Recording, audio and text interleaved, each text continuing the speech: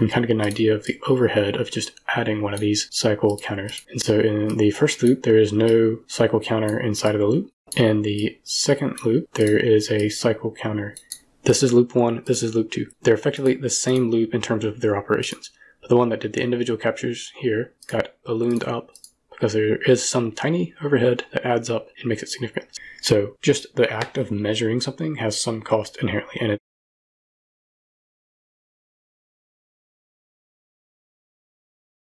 So what does it look like when a blueprint is actually taking up a performance issue? So I made this little cone here, and inside the cone I have on begin play, sets a timer, gives me some time to enable stat events or whatever, and then it does this my slow BP event, and there's some delays, and then it runs this run slow operation function that I've written in C++, and it does it 3 times, and then it calls done for print string. So if we look at that in C++, all it's doing is starting a scope counter at the top level of the function, so this will cover the entire function, and then we have a loop of about 100,000, so we loop 100,000 times. Each time we just add up a sum of an index modulus 3. And so in the first loop, there is no cycle counter inside of the loop, as commented out. In the second loop, there is a cycle counter inside of the loop, so we can kind of get an idea of the overhead of just adding one of these cycle counters. And so these are clearly denoted by top level only, meaning there's nothing inside of this, it's only the top level scope, and this individual scopes, meaning inside of each individual iteration of this loop, we have another scope marker. And so I've ran this in the editor and in the development standalone. So if we look at the editor one,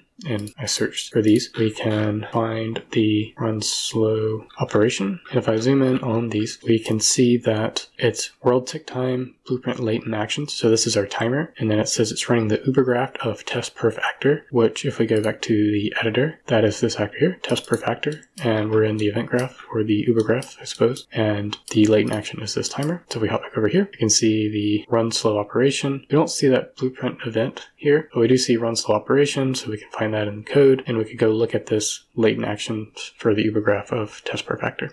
So we would get pointed at the blueprint if needed. Hey, quick correction. We have a timer that calls an event and then runs this operation. Before I had a delay right here, which made the scopes look a little bit differently. So I've deleted that delay and ran another capture. And so we have a slow event that prints a string and then runs this operation. Then we delay, which is the latent action, prints a string and runs it again. And so if we hop over to the test, we can see the first time we have a timer manager and then this my slow BP event, which is the blueprint event that is problematic and slow. And we can see here we have our run slow operation and we have the first loop and second loop. This is captured in the editor. If I go to the next one, you can see that this is under the blueprint latent actions, and then we run the slow operation. So we're still pointed to the actor, but it's in the ubergraph. But this is related to the delay, whereas the other one, the timer, will have the timer manager in the scope stack. We have this run slow operation, and that took 10 milliseconds. We can see our print strings right here. But what's important to note is right here, if we stop highlighting this event, this is run slow operation top level only. So this was the code that is associated with this. There's no scope counter in here. It's the same number, max, which is 100,000. And if we look over here, that took 585 microseconds. The same thing where we had individual scope counters inside of it. If we zoom in, we can see all the little scope counters. Same thing with the individual scope counters, took 9.9 milliseconds. So this is microseconds and milliseconds. This is basically half of a millisecond. This is like 10 milliseconds. So there's a huge overhead potentially in using these scope counters. And if you do them too frequently, well, you're basically going to make it look slower than it is. And so you have to be kind of careful with how you use these scope counters and how often you use them. If we take a look at the test from the development build, we can see that the top level only took 136 microseconds, whereas the one that had the individual ones took 16 milliseconds. It also has the same issue. It is faster. This is 1/10 of a millisecond, and this is 16 milliseconds. So this is basically taking up one frame of a 60 frames per second. The individual scopes do add to it. So we see similar performance in the editor build and the development build in this case. So the editor was actually faster for some reason in terms of the individual scopes, but it's slower when we didn't have the individual scopes.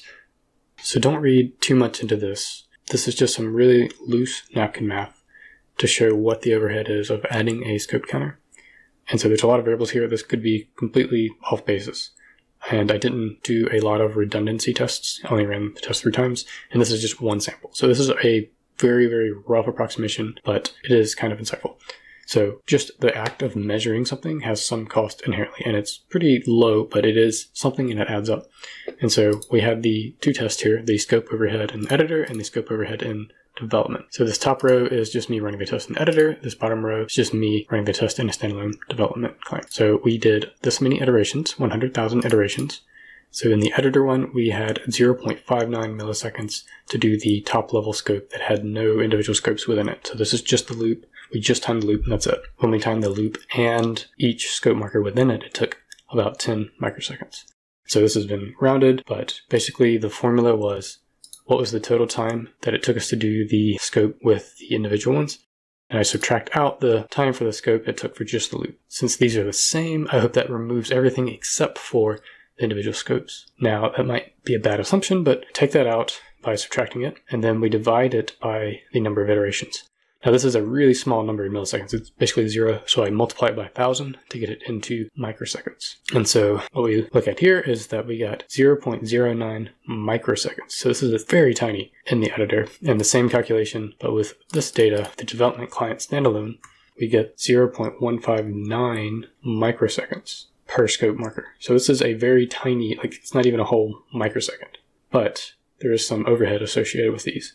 And again, this is very rough napkin math, like the fact that the development client standalone had longer scope timers than the editor is suspect to me, but nevertheless, this does show you that the overhead is pretty small, but it is significant and can add up. Again, just to hit that point home, here's the whole thing. This is loop 1, this is loop 2. They're effectively the same loop in terms of their operations. But the one that did the individual captures here got ballooned up because there is some tiny overhead that adds up and makes it significant. So while the overhead is small, you just need to be aware that there's something there, and adding stat events everywhere in your code will ultimately slow stuff down and make it appear slower than it actually is. So I hope that helps.